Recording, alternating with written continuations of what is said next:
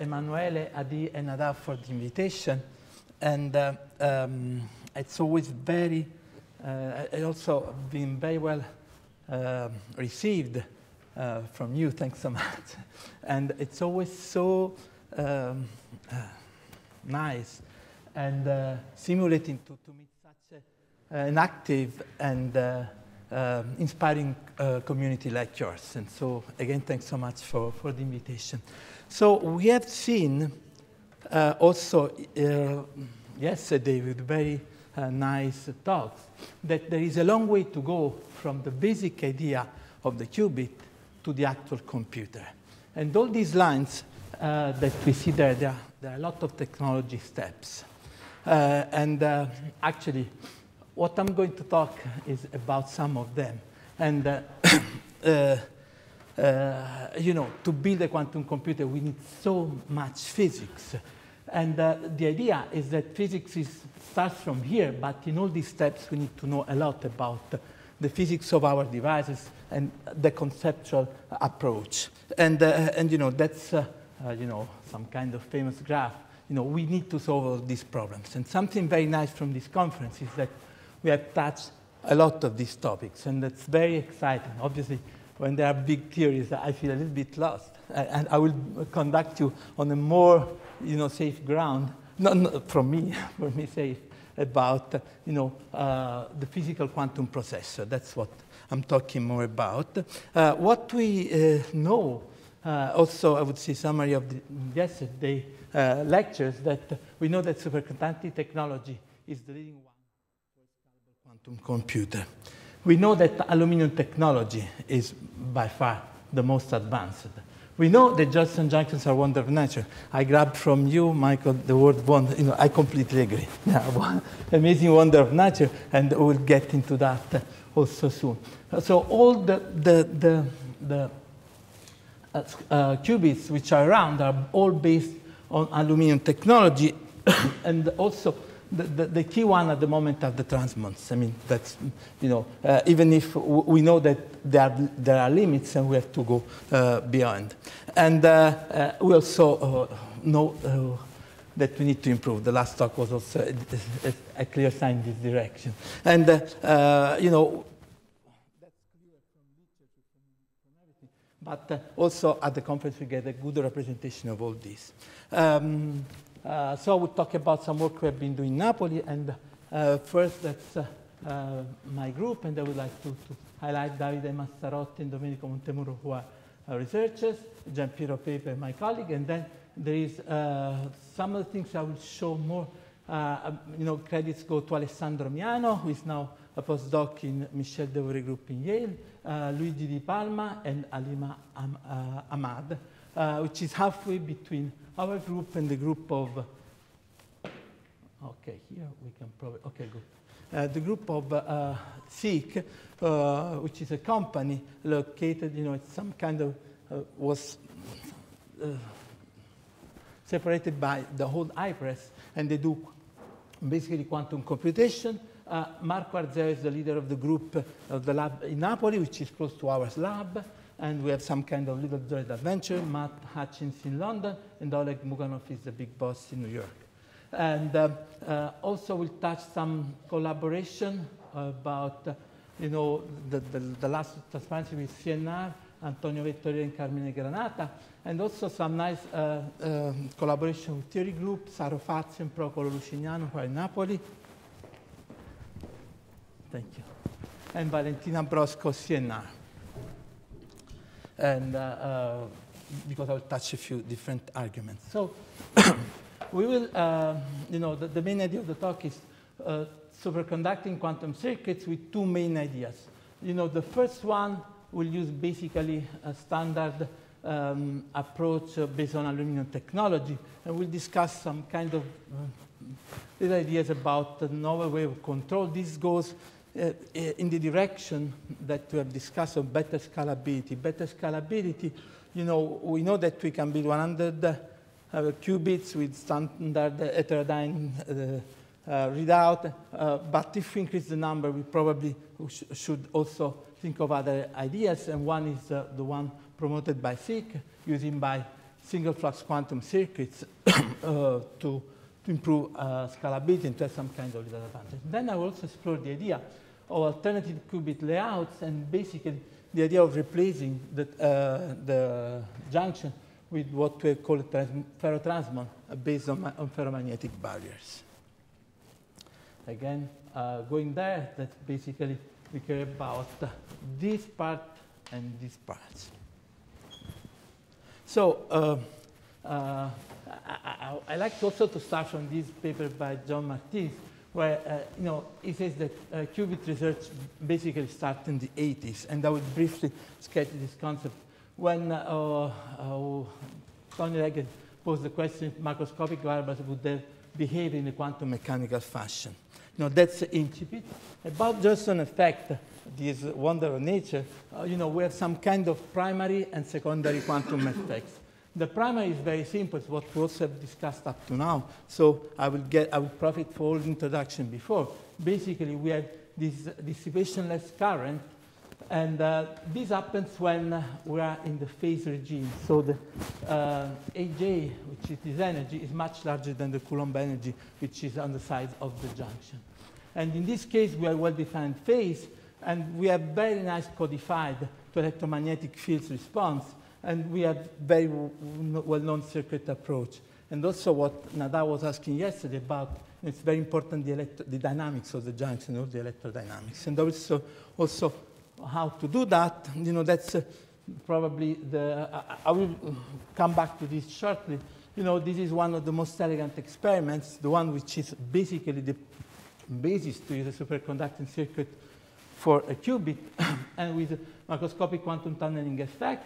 So you can have thermal activation, or you can have macroscopic tunneling effect. I will get back to that in a moment, but from the moment, this is some kind of secondary quantum effect, which is the basis to use the Josephson junctions in a quantum device. And then we know that in the case the charge energy is larger, so we can be in the other regime, and so we have that Hamiltonian that will be specific then of the circuit. We solve the Hamiltonian, then we find the eigenfunctions, eigenvalues of our qubit. So that's the process.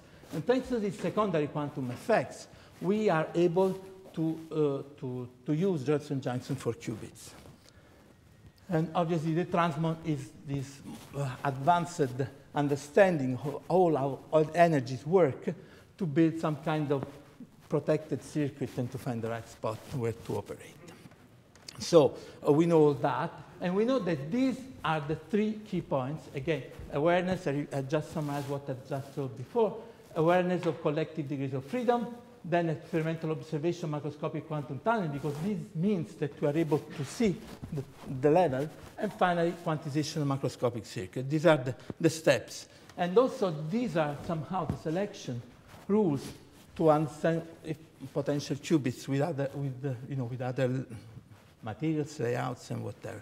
So this is the macroscopic quantum effect that I want to sketch in a moment, to repeat, because that's very, we have this barrier energy. This is the washboard potential. This is one of the valleys. And the nice idea here is that we have thermal activation we can go over, or we can pass through macroscopic quantum tunneling.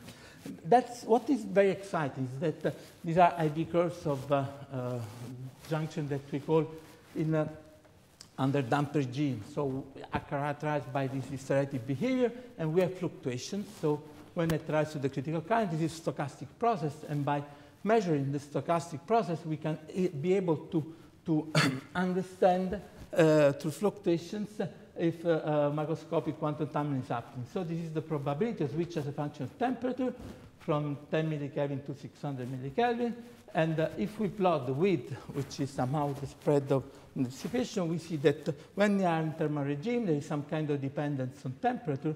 And when at some temperature, in this case about 40 millikelvin, there is saturation, so the width doesn't depend anymore on the temperature.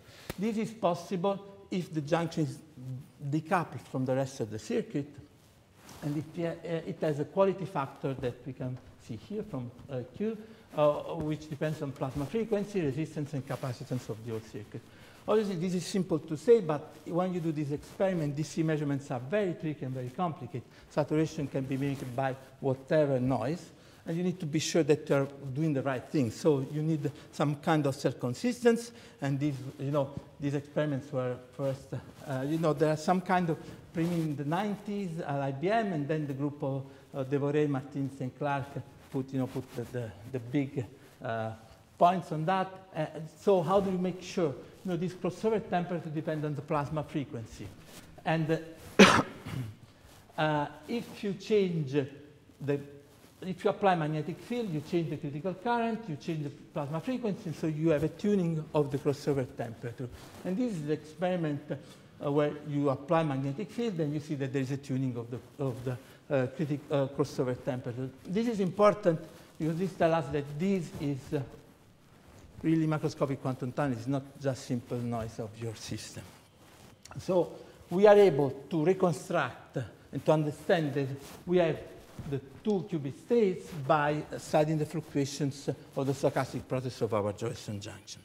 So, but there is something more about this one. So these are secondary effects which are fundamental to use as a qubit, and we need to be sure to know them in order to go further.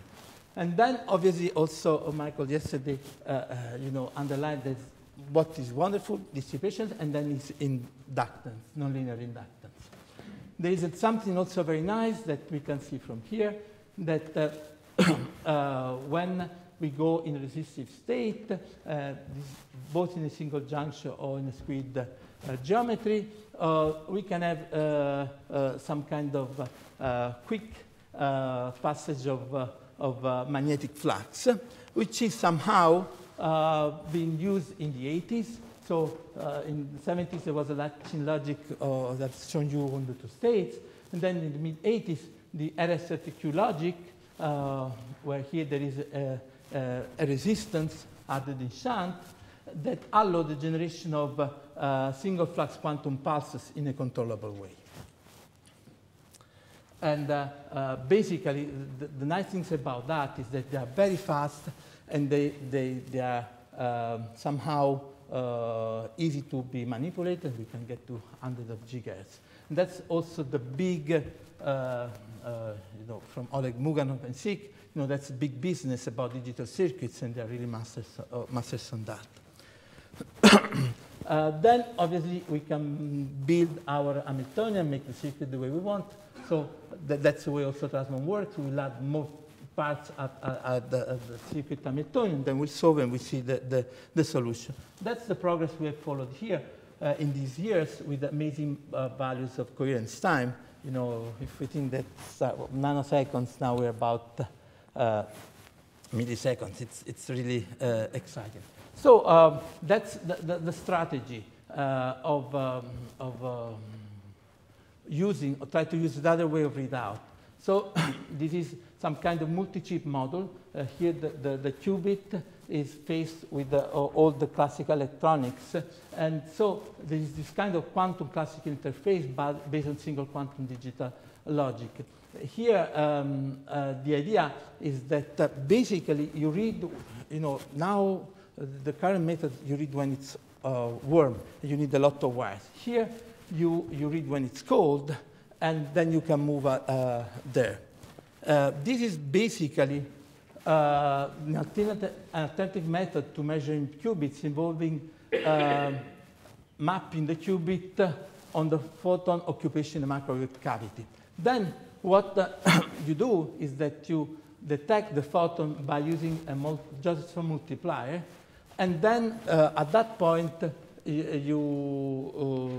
measure the state by circulating current, and then you can move along a transmission line. So that's the basic idea, and actually there are some nice experiments. This is an experiment by McDermott, Bordeaux, and here it's basically the idea. We use the concept of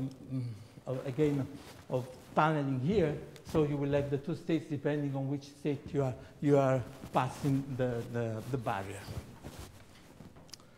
In this respect, we have proposed a new device, which we call Josephson Digital Phase Detector. which is composed by two RF squares, like this one. This is the Hamiltonian. And then we have 2 degrees of freedom, which are basically these 2 fluxes here. And the nice story about that is that we can modify the potential shape by phi plus, so it's the sum of the fluxes over there. Basically, here we have 2 Josephson junctions with inductance in the middle. And by the sum of the fluxes, we can change the potential this way. And the difference provides the tilt of the potential. Again, it's some kind of exercise of the Hamiltonian of quantum engineering for the readout. So basically, by changing these fluxes, we may have these different profiles with 1 minima, 2 minima, and so far. So the device works like that. We basically reset the state, then we make it ready, and applying flux, as you can see from there, and we change the shape of the profile. Then we detect. In this case, we apply the signal that we want to detect, interacts with the Josephson digital phase detector, which is this squid I've shown you before. And the particle starts harmonic motion by the microwave of the signal, and then it finally will fall in one of the two valleys. And so that will reveal has 2 different circulating currents. So basically, depending, so we'll probe the signal by this current like that or the other way around. Yes? How do you control separately phi 1 and phi 2? I will show you the sample in a moment. You know, we have different lines, and you will see in a moment. So basically, we have 4 different moments ready, prepare the state, we read out, we digitalize, and then we sense at the end. So that's the way we drive this. So that's the sample. Emanuele, you know, sample has been made by SIC, and again, credits go to Alessandro Miano and Luigi Di Palma, for most of everybody. You know, the circuit has been made again by SIC, and we have Alessandro all different lines to feed separately. And we also have some additional ones to balance if the junctions are not perfect, something like that. You know, but this again is SIC. They are masters in doing that. We use the technology. It's based on niobium device. We have the simulations, and then also for the measurement, it's simple and nice in the sense that basically the inductance depends on the potential. So we can basically measure our device by detecting the change in the resonant frequency. So we just put it in our facilities where we measure it, where we measure all kinds of qubits and coupled qubits. So it's a very simple measurement that where we see we can measure the state of our device by measuring the resonance frequency of the device. So these are the final results, and probably without getting technicalities, I can show you that what is important is that we have the tuning of the of the resonant frequency and also this behavior is hysteretic. That really says that there are two different wealth and two different wealths. Yes. Something that's also important to show, and before we have had a very nice talk about how you can change. I would say that now we have never had so many different superconducting materials and never so many different types of Josephson junctions with potential smart functionalities as we've seen before the tunability. You know, the one I'm more aware are gate and magnetic field. The gate mon is an example of how to use this degree of freedom. And magnetic field, already in all designs we have seen, is fundamental to change and to tune to tune all parts of the qubit, and especially charging and Josephson energy. And we have a long experience on a different variety of, so from ITC to topological insulator and graphene with flakes. But I will talk about these ferromagnetic junctions. We started collaboration some time ago with a group of Mark Blameyer in Cambridge, and now that was somehow the starting point. You know, what is exciting about these junctions that actually you have these two interfaces, and yesterday Roberta gave some flavors of that, where basically, you know, you have traditional aluminum, niobium, niobium nitride superconducting electrodes, and when you have this kind of interface with magnetic materials, they work as spin mixers. And so they can generate triplet states which are somehow protected inside the barrier. That's very exciting because they are more robust and they can travel for a longer space. Actually, all starting demonstrations are based on the fact that, you know, studying the critical current as a function of barrier thickness, and they prove that when it's, you know, extremely large, that's some kind of sensation of triplet superconductivity. We'll propose also something more. So, you know, what happens is that actually the order parameter has some kind of variation in space. So if you want to do something smart, you try to do junctions with different thickness, you compare them, and you understand that something is happening due to the magnetic effect. Again, you can calculate inside the correlation function and understand that there is really a triplet inside. These are some kind of, again, you know, different kind of topology for the junctions. We have worked at the beginning on that one, and I will show you how this was the start to understand something very important about their nature. But now we have some kind of new versions based also on other ferromagnetic barriers that are probably more flexible to put inside the quantum circuit. So this is niobium nitride, gadolinium. This is a ferroinsulator barrier. And so what is nice about this barrier is the tunnel one, but with the ferromagnetic features. About these junctions, we have proved in another way, studying the critical current as a function of temperature, and we have this kind of characteristic behavior. You know, for not those who are deep, they know that this is the one, the classical one, because of you know, Ambekov-Baratov curve. And when we see this kind of deviation, there are some count signatures that something interesting is happening, and basically this kind of behavior says that for some conditions of the barrier, some kind of competition between the spin mixing effects at the barrier and some impurities inside, we can pass from the, you know, standard singlet to the triplet one conditions which are protected. This is some kind of the fast diagram where we have all possibilities, and basically the two important parameters are spin orbit coupling and impurity potential. And they drive this, you know, this coexistence and tuning of spin singlet and spin triplet transport in spin filter junctions. Also something very important that we did, again, this is with the gadolinium nitride barriers, is that we demonstrate by macroscopic quantum tunneling that they have two energy levels. They have very low noise values, and also this has been proved by exact measurements, and this is technical, but just as that the electrodynamics and dynamics of the junctions are fine and appropriate. And then, now we get to something more unique. You know, this kind of unique feature that we have hysteretic behavior of the magnetic pattern. So, and this has been proved before on the gadolinium barrier I've shown you, and then this on palladium iron, and then on permalloy more recent. With some kind of nice idea, because, you know, the point is that we have proved that this also was known in, for other junctions, ferromagnetic junctions, that the state, the critical current depends on the history of the junction. So we may have, for the same magnetic field, two different values of the critical current. So that's important because this will depend on the history, and then we have some kind of nice way of this effect can be also enhanced by applying microwave.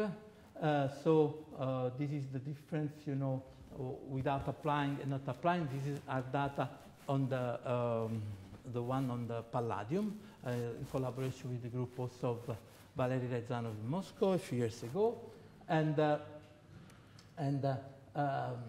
So the idea is the following one. We have some kind of tuning of the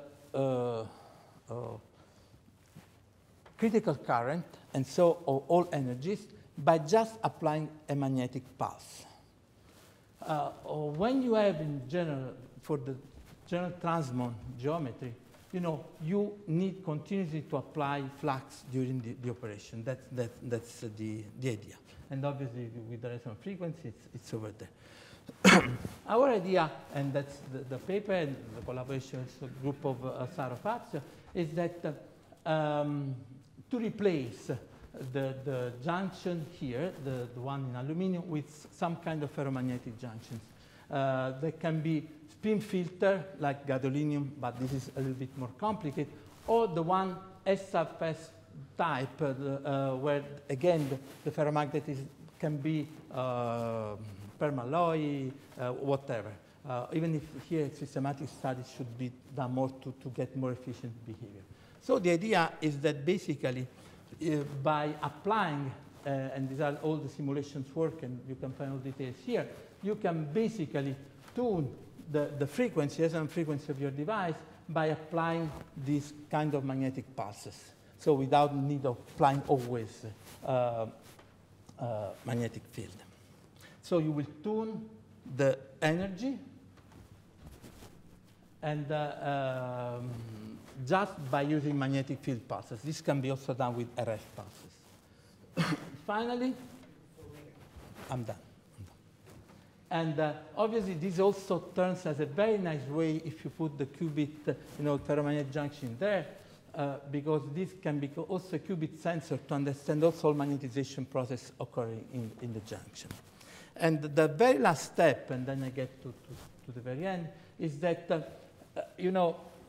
what we have done here is a little bit different from what's shown before, in the sense that the Josephson junction is here, and then we deposit the ferromagnet with the rest of the structure. So this is a slightly different layout of the junction, but with a very important technological feedback, because this is the Josephson junction, and then there is a ferromagnet. Everybody knows that people that do qubits, they don't want to put magnetic materials inside.